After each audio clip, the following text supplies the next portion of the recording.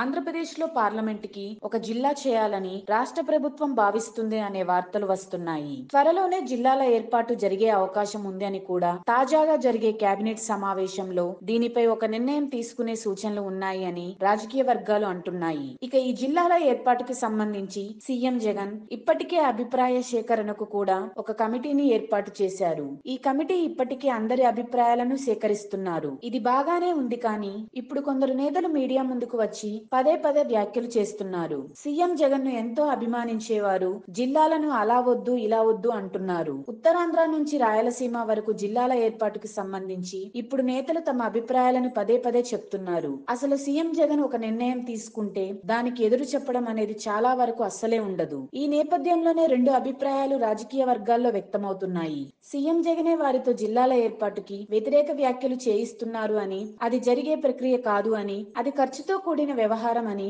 అదే విధంగా అధికారుల బదలాయింపుతో సహా కొన్ని సమస్యలు వచ్చే అవకాశం ఉంది అని, ఇప్పుడు పార్టీ కూడా ఇబ్బంది పడే అవకాశం ఉంది అని ఆయన జిల్లాల ఏర్పాటు గురించి ముందడుగు వేసి వెనక్కు తగ్గారట. ఇక మరో విషయం కూడా ఇప్పుడు చర్చకు వస్తుంది. అది ఏంటి అంటే సీఎం జగన్ కు పార్టీ మీద పట్టు తగ్గింది. అందుకే కొందరు ఇప్పుడు మీడియా ముందుకు వచ్చి పదే పదే వ్యాఖ్యలు చేస్తున్నారని అంటున్నారు.